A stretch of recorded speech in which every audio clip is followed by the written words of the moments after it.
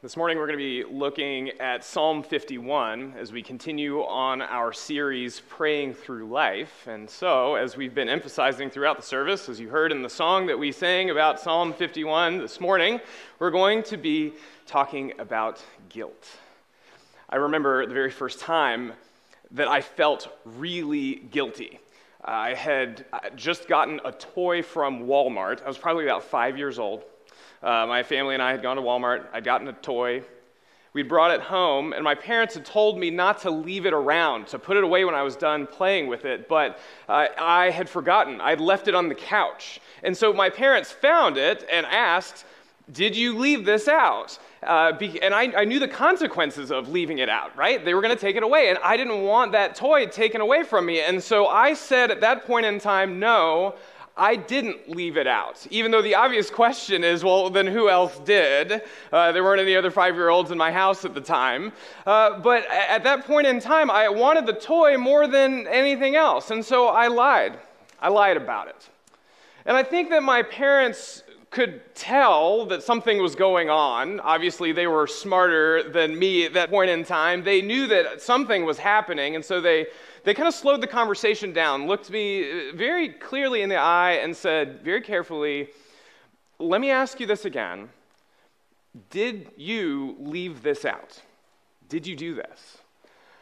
Again, I could tell that they were on to me, but again, I wanted the toy, and so I said again, no, I didn't leave it out. It wasn't me. I don't know what happened. At that moment in time, they decided, for whatever reason, that they would go along with it, that they would kind of let me bear the consequences of my words, if not my actions. And so at that point in time, they said, okay, fine, you can keep your toy. Just remember to put it away next time. So I was happy that I had gotten to keep my toy, but there was a new emotion that came along with the happiness, and that feeling was guilt. I remember it very clearly. Since that moment in time, I've had that feeling any number of times throughout my life. Times that I've let people down, time that I got pulled over and got a speeding ticket, and most importantly, times that I have given into sin. That's guilt. And I know that we all have experiences like that. All of us have our own stories about experiencing guilt, maybe for the first time, or maybe even freshly on your mind as you come into the worship service today. We all know the feeling in our stomach that we would just term guilt. I know what it's like to feel guilty. You've done something wrong. It's guilt. And so the question for us this morning is, what are we supposed to do with that feeling? What are we supposed to do with the knowledge that we are guilty? And the answer comes to us in Psalm 51. God wants us to be driven to prayer by our feelings of guilt. And so in Psalm 51, he gives us the ABCs of how to pray through guilt. Now, this is a challenging message because we have to confront our guilt. We can't just wave it away and have it magically disappear, but it's also a tremendously comforting message because in Psalm 51, we hear about freedom from guilt, the forgiveness that God gives to us. And so here are the ABCs of praying through guilt. A, B, C. A, agree with God. B, be broken before God. And C, cling to God's promises. With that in mind, let's turn our attention to God's most holy word as we hear him speak precise, incisive words about our situation, but ultimately words that are profoundly freeing and healing. This is Psalm 51, to the choir master, a psalm of David, when Nathan the prophet went to him after he had gone in to Bathsheba. Have mercy on me, O God, according to your steadfast love. According to your abundant mercy, blot out my transgressions. Wash me thoroughly from my iniquity and cleanse me from my sin. For I know my transgressions, and my sin is ever before me. Against you, you only have I sinned and done what is evil in your sight, so that you may be justified in your words and blameless in your judgment. Behold, I was brought forth in iniquity, and in sin did my mother conceive me. Behold, you delight in truth in the inward being, and you teach me wisdom in the secret heart.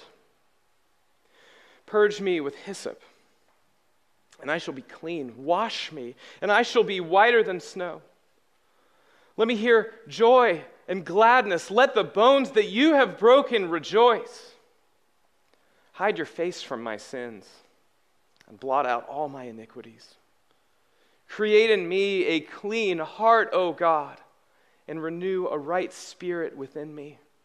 Cast me not away from your presence, and take not your Holy Spirit from me. Restore to me the joy of your salvation, and uphold me with a willing spirit. Then I will teach transgressors your ways, and sinners will return to you. Deliver me from blood guiltiness, O God of my salvation, and my tongue will sing aloud of your righteousness. O Lord, open my lips, and my mouth will declare your praise. For you will not delight in sacrifice, or I would give it. You will not be pleased with a burnt offering. The sacrifices of God are a broken spirit. A broken and contrite heart, O God, you will not despise. Do good to Zion in your good pleasure. Build up the walls of Jerusalem. Then you will delight in right sacrifices, in burnt offerings and whole burnt offerings. Then bulls will be offered on your altar. Brothers and sisters, thus far in the reading of God's holy word, the grass withers and the flower fades, but the word of our God will stand forever. Let's pray. Almighty God, we're humbled as we hear this word of confession, this cry of desperation for forgiveness and grace. And we all know in our own lives the sting of guilt, the knowledge of guilt, and the burden that it is on our lives. And so I pray now, O God, that we who have already in this worship service confessed our sins and already received the assurance of our forgiveness in Christ, I pray that we would now have ears to hear and hearts to receive this message of comfort from you. Teach us to pray, O Lord, when we know that we have wronged you. Teach us to pray now through your word and comfort us according to it and its rich promises. We pray in the name of Christ. Amen. So let's start at the very beginning. What do you do immediately after you feel those initial pangs of guilt? We don't know the exact reason. Maybe you've done something wrong and someone else has called you out for it. And so you feel now that sense of guilt. Or maybe you've done something wrong and silently in your own life, the Holy Spirit has convicted you of that sin. So what should you do when you experience guilt? How should you pray? Remember your ABCs. And it starts with A. A, agree with God. Agreeing with God is the pathway to healing. Like we hear in the scriptures, that you may be justified in your words and blameless in your judgment. We need to agree with God. A few years ago, I started having some pretty severe knee pain in one of my knees. It would come and go and get worse and worse. And so I had to get an MRI. And when the results came back from the MRI, the doctor sat me down and gave me the hard news. I had a torn meniscus. I had a partially torn ACL. I had tendinitis and tendinosis in that knee. So that knee was not in very good shape. And it was really hard to hear, but it was vital for me to agree with his analysis so that I could get the help that I needed. And it's the same with God and our guilt. We have to agree with God about what we're experiencing. And here's God's diagnosis. Our guilt is real.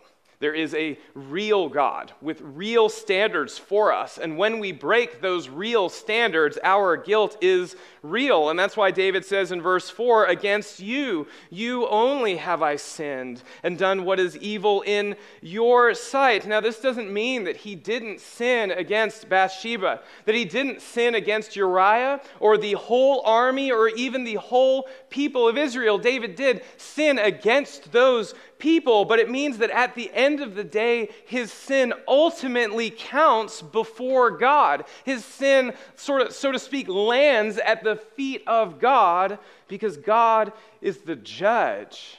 And you get that sense as we read through this psalm. It's a really interesting psalm to compare with the one that we looked at last week. Unlike Psalm 40 that we looked at last week, which uses the covenantal name of God 9 times, that's the word the Lord in all caps, God's covenant name. In Psalm 51, David doesn't use that name at all. When he cries out to God once, he says, "O Lord," using a different name for God than the covenantal name for God. And then 5 other times, he just simply says, "O God," using the more basic name for the deity that he worships, God the King, God the Judge. David's not denying, of course, God's covenant love, his covenant promises, his loving, faithful character. But here in this psalm, he is standing before the judge. He's in the courtroom of God having to deal with his very real guilt. So God's judgment is real, our sin is real, and our guilt is real. That's what God has to say.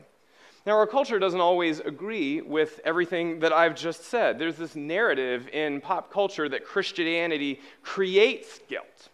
If you've talked with anyone who's left the faith or deconverted, sometimes you hear this idea coming from them. They'll say something perhaps like, I stopped feeling guilty the second I left the church, as if it's the church's invention of guilt that they were feeling. But Christianity doesn't create guilt. Christianity reveals guilt. You create guilt by your own actions. And so if you have unconfessed sin, when you stand before God in the church, of course you feel guilty because you are guilty.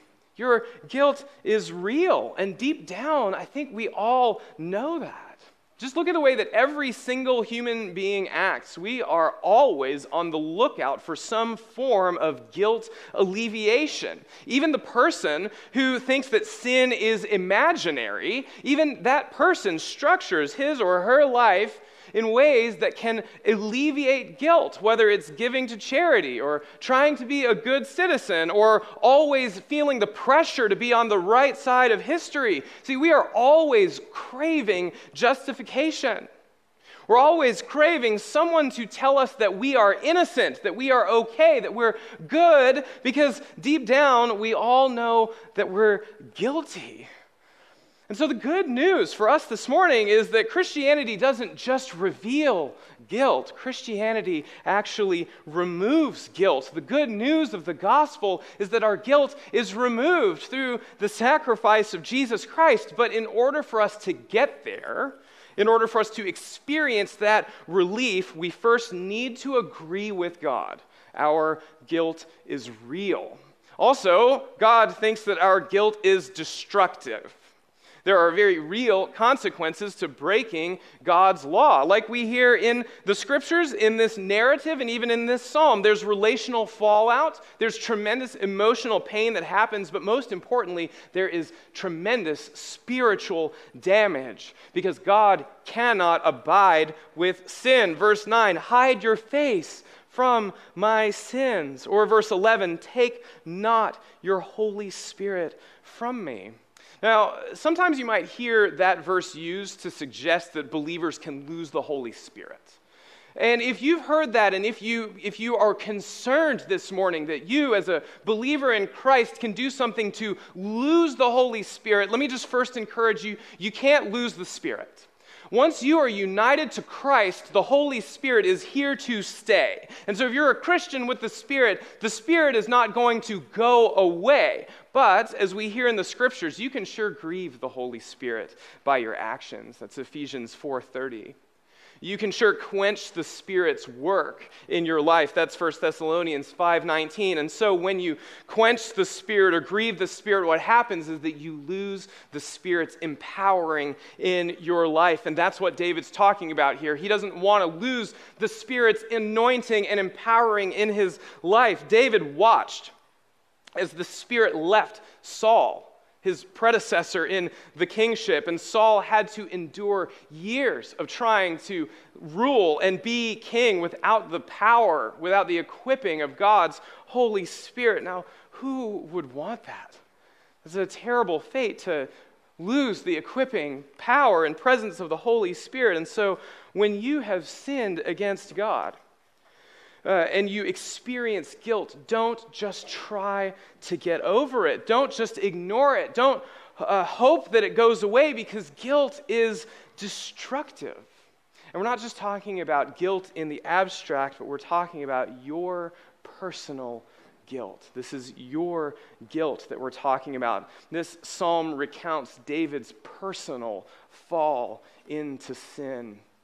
And you probably know the narrative already. And in David's headlong fall into sin, he broke at least 3 of the 10 commandments, as well as numerous laws about what it meant for the king to uphold righteousness and justice in the community. And he agrees with God about all of it.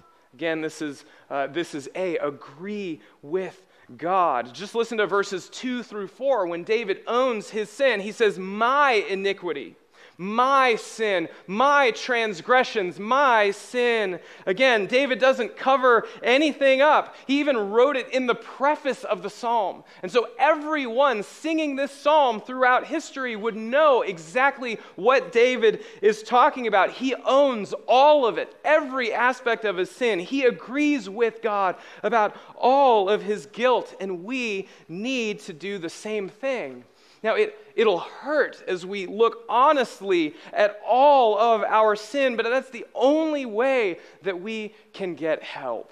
If I had refused to agree with my doctor, and if I were just to say, no, I think there's not anything actually deeply wrong with my knee, and I just kept living my life the way I had been, I actually would have made my condition way worse. And so we need to be aware of the ways that we're tempted to disagree with God about our sin. We are amazing about how defensive we can get about sin in our lives, about guilt. When we see it, when someone points it out in our lives, we are very good at minimizing our sin. And we can reject God's deeper analysis of our life. We don't want to admit that there's a deep problem within us. And so we'll say something like, okay, sure, maybe I did lose my temper once, but does that mean I really have a problem with anger? And we do that with all kinds of sins. We do that about lust or materialism or hatred or preferential treatment of others based on skin color or culture or class. We are afraid of God's deeper diagnosis. We don't want to admit that we have deep heart problems, and we are afraid to own what that might mean about us. We don't want to admit that we are guilty. But denying the problem only makes the problem worse. And so when you experience guilt, you need to agree about God with all of it. It is real, it is destructive, and it's yours. So when you feel that first pang of guilt, the first thing you need to do is agree with God. Agree with God about what He's telling you about your life. And it can be as simple as just saying, "You're right. Oh Lord, you are right." But we can't just stay there. We can't simply agree with God and then walk away. We need to let that agreement sink deep down. After A is B. B, broken before God. When you realize your guilt, you need to let it impact you. You need to allow it to break you. Be broken. You can't read this psalm without hearing the anguish that David is in. He is clearly broken before the Lord. He's begging God to let me hear joy and gladness. He recognizes that he has a tremendous need for God to intervene. This isn't something that he can do on his own. He can't wash away his sins. He needs God to purge him, God to deliver him. He recognizes the depth of his sin. Verse 5, "Behold, I was brought forth in iniquity. In sin did my mother conceive me." That's not blame shifting. He's showing the depths of his corruption. David recognizes that his sin goes down to his very marrow. He recognizes also that he has no excuse. Verse 6, you delight in truth in the inward being, and you teach me wisdom in the secret heart. In other words, you've taught me. You taught me what I should have done. I should have known better. So David doesn't simply agree with God's diagnosis. He lets it sink in. He is broken. But why does God want our brokenness? What does he gain from our brokenness? It's clear that God wants this kind of response. Verse 17, the sacrifices of God are a broken spirit, a broken and contrite heart, O God, you will not despise. God wants this. You could even say that God actually causes this response. Verse 8, let the bones that you have broken rejoice. And so why? Is God a prideful king who just wants to see his subjects grovel before him? Or is he a cruel judge who enjoys our pain? Why brokenness? Well, it's because brokenness allows us to depend on God. See, before the fall, we were happy to depend on God. We were happy with the relationship that we had with him. We were pleased to call him Lord, Master, and Judge. But then pride came in, and we aspired to be gods ourselves. And this ruined everything. God wants to restore our relationship with him. He wants to be our God again, but this demands that we bow before him. That is the brokenness that God wants. It's not that he wants our pain. No, he wants our flourishing. But that requires our pride to break. Now, this puts us in a vulnerable spot, I think. Apologies are risky business, right? Anytime you say, I'm really sorry, you're putting yourself at the mercy of the other person that you're apologizing to. And so we understand that risk, the vulnerability of being broken, and so we tend to protect ourselves a little bit. We hold ourselves back in our confession. We'll tell God that we agree with part of what he's saying, but again, maybe for our self-protection, we won't go all the way. But David holds nothing back. He allows himself to be completely broken. How in the world can he risk such vulnerability? By trusting God's love. He trusts God's love. And when you trust that someone loves you, it is way easier to apologize. I remember early on in our marriage, I had done something wrong and I needed to go to Melinda and apologize. And at that moment, I was going to make my apology, but I was recognizing that I was pretty nervous to apologize. And maybe you've had this happen before. It's scary to admit wrongdoing to somebody. And so I apologized. I made my apology, and very quickly Melinda said, I forgive you. I love you. And that was so reassuring to me, because when I knew that she loved me, I was even more able to be honest and to make my confession more freely. I knew that I was loved and accepted, even though I had messed up. And in this psalm, David trusts God's love. It's in the very first verse. Have mercy on me, O God, according to your steadfast love. According to your abundant mercy, blot out my transgressions. David trusts God's steadfast, unswerving, never-changing, covenant-keeping love. David trusts God's mercy.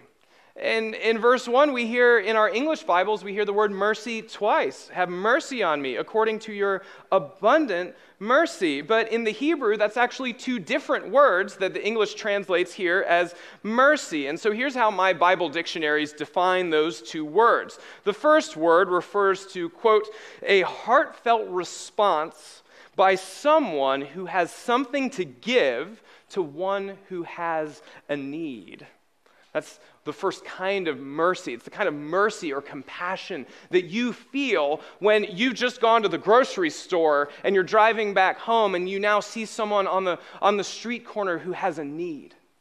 The compassion wells up within you because you know that you have something that the other person needs and you want to help. That's the first word for mercy. God has that kind of mercy for us. And here's the second word. The second word refers to, quote, a deep love rooted in a natural bond. And so this is the compassion that wells up inside of you when a family member is in trouble. You know that you would do anything for that family member because you have an intimate bond with that other person, and God is abundant with that kind of mercy too.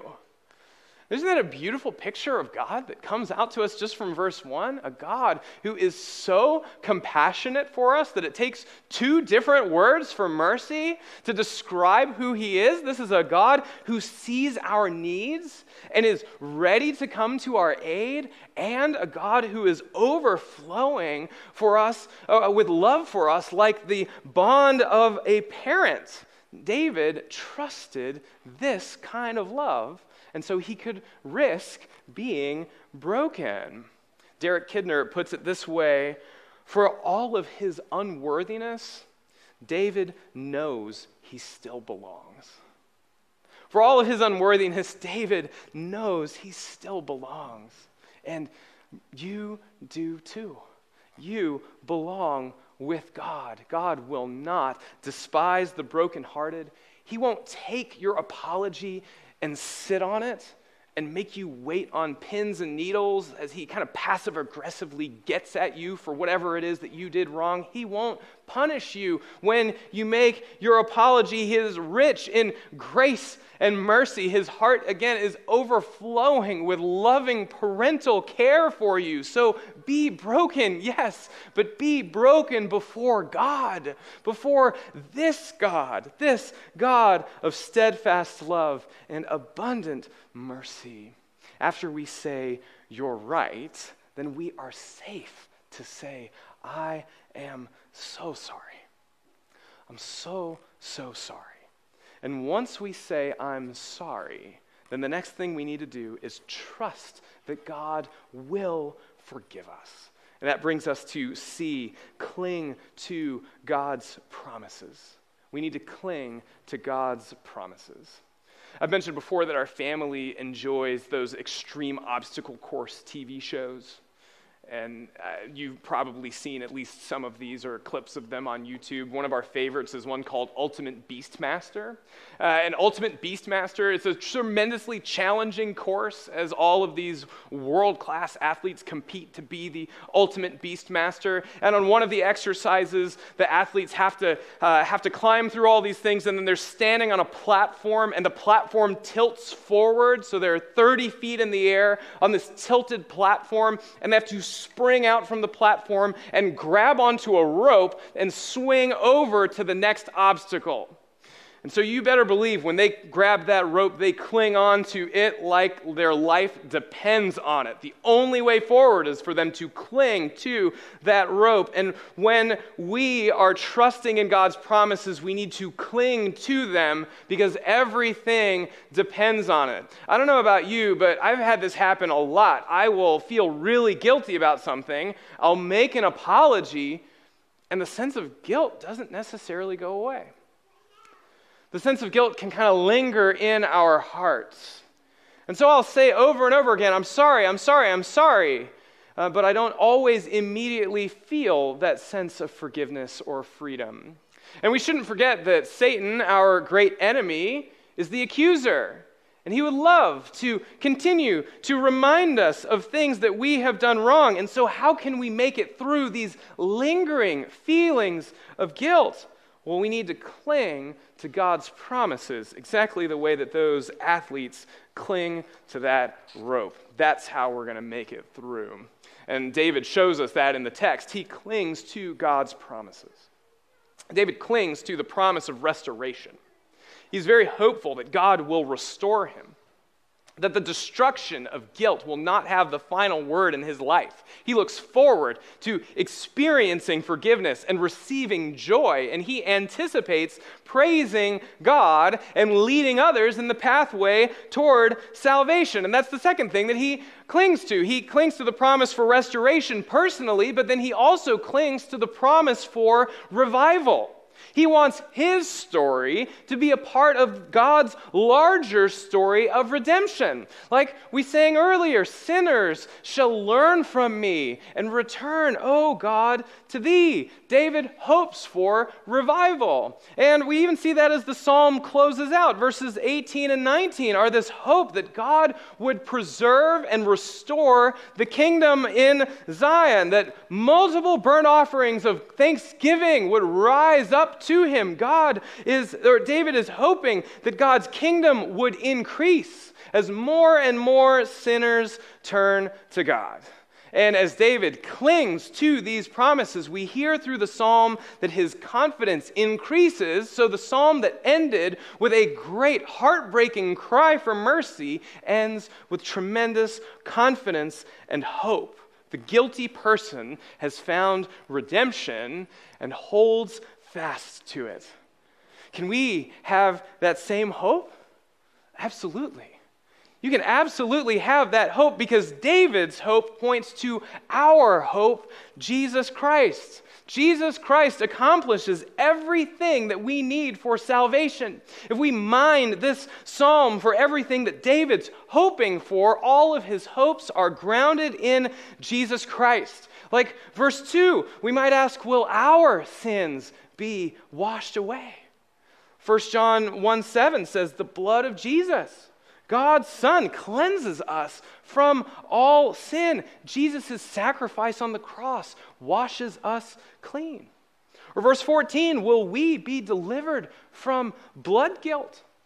Romans 8:1, there is now no condemnation for those who are in Christ Jesus. God declares you not guilty through Christ. Verse 10, will we get a new heart? 2 Corinthians 5:17, therefore if anyone is in Christ, he is a new creation. God gives us new hearts through the resurrected Christ and through his Spirit that he pours out upon us. What about verse 11? Are we cast out from God's presence because of our sin? Ephesians 2:13, in Christ, you who were once far off have been brought near by the blood of Christ. Jesus restores us to God's presence. Verses 18 and 19, will God build his kingdom? Ephesians 2:10, for we are his workmanship, created in Christ Jesus for good works. God builds his kingdom through forgiven sinners who have tasted grace and are now zealous for good works, like we hear in the book of Titus. And that will include sharing their faith out of the joy of knowing Christ. So in Christ, you are freed from guilt. And so cling to him and cling to these great wonderful promises of restoration and revival. They will carry you through guilt as you struggle for joy. And so if you're here this morning and you're feeling a sense of guilt because you know that you have done something wrong, Psalm 51 teaches you how to pray. Maybe you've never trusted in Christ before. Maybe throughout this sermon you felt this increasing burden of guilt as you hear me talk about sin and law and wrongdoing and guilt, and you realize that actually you do feel guilty. And maybe you've felt guilty for quite some time. You long for that weight to be removed, but you don't know how because nothing you've tried thus far has been able to remove that sense of guilt from you. Well, let me tell you, you cannot find guilt alleviation or guilt removal from the world. Our culture does not offer redemption. The Australian apologist Sam Chan describes the Western culture like this. He says, we've become an honor-shame culture without the hope of redemption. He says, we cancel people, but there is no forgiveness. People are too scared to say sorry because they won't find forgiveness or redemption. But, again, let me quote from him, the Christian story says that it's okay to not be okay. And Jesus accepts you for who you are, and there is forgiveness in this God. That is a wonderful, liberating message. And let me invite you this morning to believe it. If you've never trusted in Christ before, let me invite you now to believe in Jesus Christ. Trust that everything that I just read is true. That God loves you, that Jesus Christ accepts you and still loves you even though he knows your sin. And so trust that. Believe that. Tell God that you are sorry. That you are sorry, that you agree with him about your sin, and then experience the joy that comes from forgiveness. Be freed from your guilt and from your shame by trusting in Christ. And maybe you've been a Christian for a while. But even this morning, you feel a renewed, deeper conviction of your sin in new and powerful ways. Listen to what God is telling you this morning. Repent of your sin. Repent of your sin and trust in Christ again. And then cling to those promises, those precious, precious promises for your salvation. Whenever Satan tries to drag you back into feelings of guilt, trust in Christ. Experience the joy of your salvation, and then pray about how you can share it with others so that God's kingdom will grow. In the 1920s, Coca-Cola had a slogan. It said, "It's the pause that refreshes." It's the pause that refreshes. Well, Psalm 51 offers us the prayer that refreshes. It starts with guilt, but it ends in renewal. And so when you've sinned, and when you experience the knowledge and the pangs of guilt, pray like this. A, B, C, agree with God. Be broken before this God of grace, and cling to all of God's promises for your salvation. It's a simple prayer, but it will bring you from guilt into life. You're right. I am so sorry, and I trust you. Let's pray.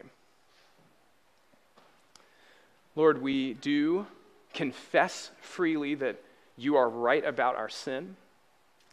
We are so sorry for our sin, and we trust in you now. And I pray that through your Spirit, you would help us to trust you even more.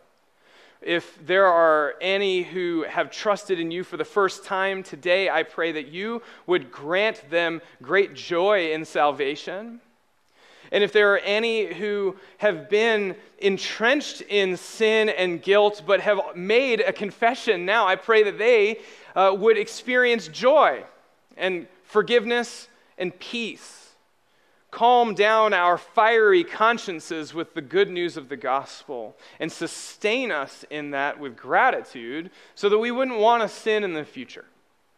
Help us to trust you ever more in the coming week as we deal with the sense of guilt and our shame. Be with us through the Spirit to teach us that we are forgiven and that your heart is full of love for us. We pray all of this in the name of Christ. Amen.